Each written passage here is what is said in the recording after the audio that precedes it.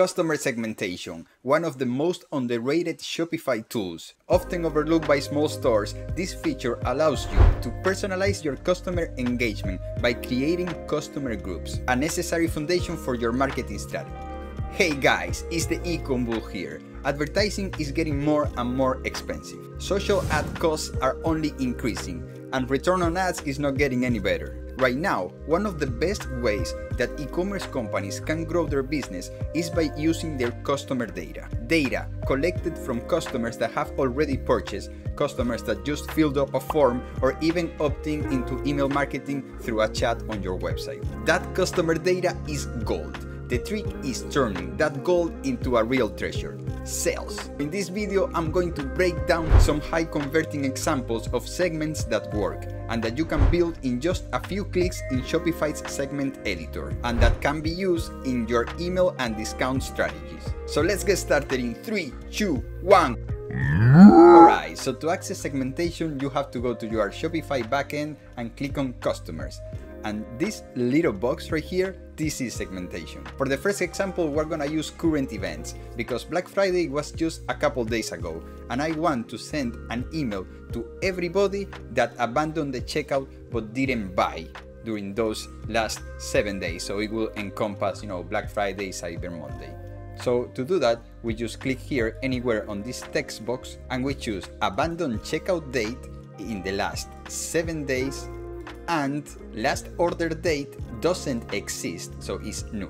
Basically, it's gonna check that the abandoned checkout date was in the past 7 days and that the customer has not ordered. Okay, so let's click apply, and these are the people that abandoned the checkout in those days. So the next step is to save the segment. We'll give it a name, Black Friday Abandoned Checkout 2022. We'll click on save, and now we can use this segment. So when we click on that, we have two options. We can either send them an email or we can give them a discount. If you click on send email, you can see that it's gonna send to the segment that you just created. Now for the next example, we're gonna do something super cool because we're gonna create a group of high value customers. Shopify actually has an algorithm that calculates a predicted high lifetime value group, and you can build a segment based on that group, your VIP customers. This one is gonna be super simple because we're gonna use a template. So just go over here and click on explore templates. Now we're gonna choose on engage high value customers. And you have a few options. For example, high spend customers who purchase products with a specific tag, or engage high value, high intent customers. And you can preview the conditions that is gonna apply, right? But we're not gonna go for that. We're not gonna go for high spend customers with a recent purchase. No. We're gonna go for customers who are likely to spend more at your store, okay? So here's the preview of what it will create, and let's use this template. Predicted spend tier is high. And of course, you can, change it to low or to medium. This is the Shopify algorithm, just calculating stuff and predicting stuff. By the way, if you don't have Shopify yet, check out the link that I left in the description where you can get a free trial and also 3 months for only $1 per month. So let's apply that, and boom, we have 259 customers that are willing to spend all of their money on our store.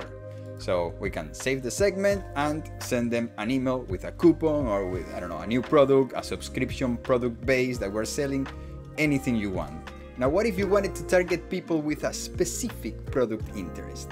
Well, let's type product, choose product purchase, and we're gonna add the criteria product tag, and we're gonna put sweat activated, which is one of the tags that I have on some of my products. And we're gonna say that the product was purchased. All right, so let's apply this filter, and it shows me that I have 6,116 customers that have purchased products with this tag. But let's go one step further. Let's say that there is a special event right here in Miami, and I only wanna target people that live here. So we're gonna narrow it down a little bit more by adding an and filter. And we're gonna look for cities, customer cities, contains this exact city, and we're gonna put Miami. So let's apply the filter, and boom, there's 47 people that live here in Miami that have purchased products with this specific tag. so I can save the segment and send them an email or a discount. But what if you don't have enough people to fill up these segments? Well, check out this video right here where I show you how to use Shopify Forms, the newest pop-up tool from Shopify. Thank you, I'm out.